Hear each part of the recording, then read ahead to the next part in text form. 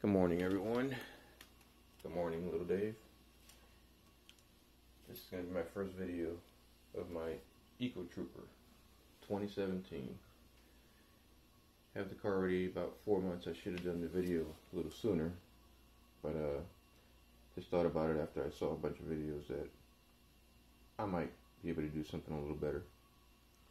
Well, it's 7 in the morning, Saturday. I'm going to go ahead and start it up, take it outside, and clean it up some.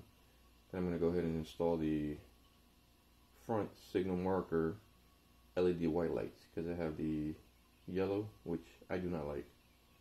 So for the startup sound, I have a muffler delete with a 3-inch pipe and tips.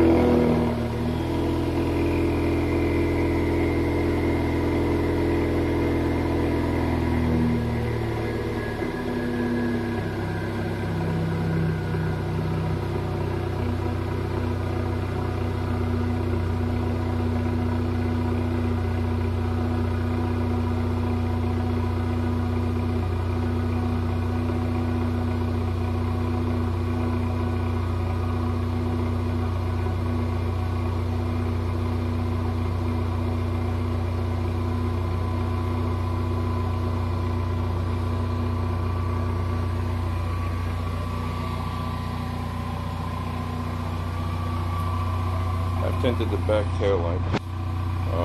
Can't see them now because it's kind of dark. But you can see I have the 3-inch tailpipe. I had my rims powder coated.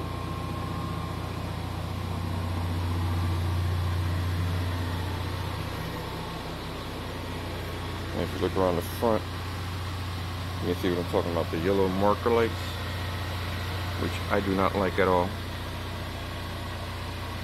See how they look? Trying to get different angles. Well, I'm going to go ahead and change these and you'll see the difference when we come back. Okay, let's go ahead and switch these light bulbs.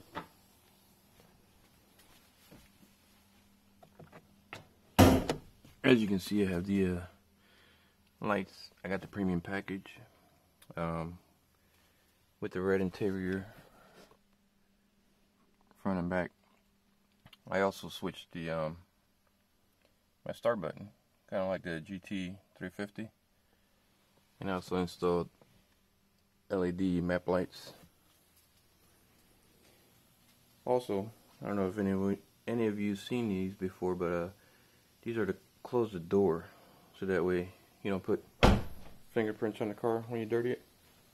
Because of course I want to use my car for car shows. So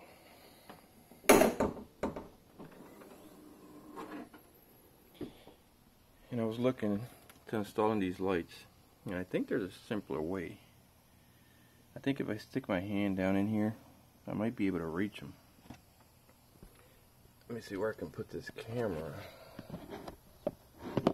and we can get this done. Sorry about this, folks. It's my first video, so I'm trying my best.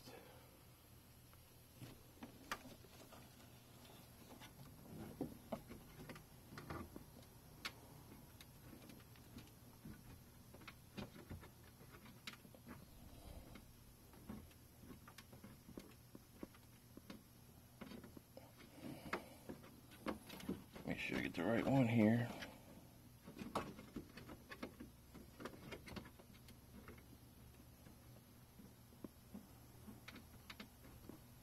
got the bulb. Now I'm just trying to figure out which way to turn it or release it. I don't have to break anything. If you give me a second here, I can get it for you and be right back. Alright, I'm back. Sorry about that. If you have a cold air intake like I do, you can squeeze your hand in there. But if you have the original box, there's nowhere you're going to get your hand in it. You're going to have to take the box out. Or as I've seen in YouTube, they come in through the underside, removing these little push pins, turning the wheel in, and sticking your hand in through there. But I figured I'd be lazy and try to do it the easy way. So let's see what it looks like.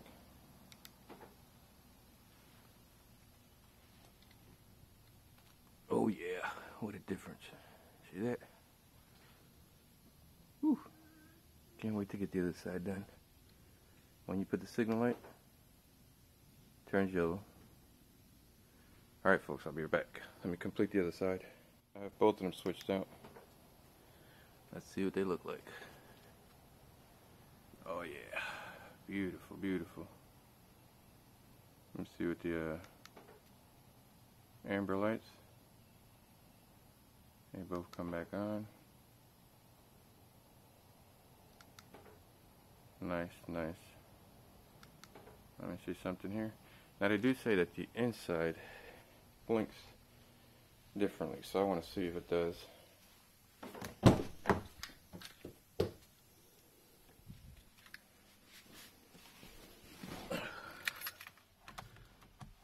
Try this here.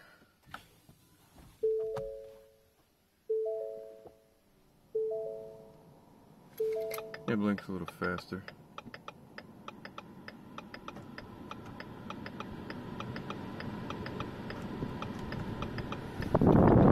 At the outside, it's supposed to blink the same. Now let me just take a quick look at it.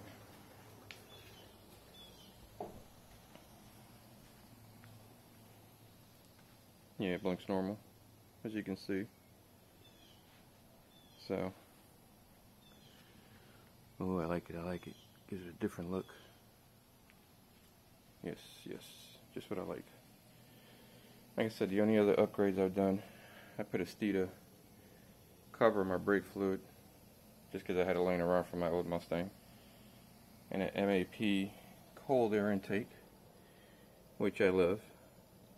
Oh, and on the see, Boomba Racing and a BOV. It's about the only modifications I've really done to the car. And then tinted all my windows, front, side, and back, which in some states are legal and some are not. So I'll leave you with that, and I'll see you next time.